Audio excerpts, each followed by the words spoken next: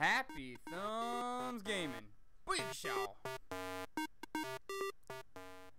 Hey everybody, it's Jeremy from Happy Thumbs Gaming. Today we're working on Trophy Achievement, Carbon Faceprint for Call of Duty Ghost. To get this one, you need to catch a copier in your grill piece. So after you've gotten to this level, we're going to do another rappel section over here.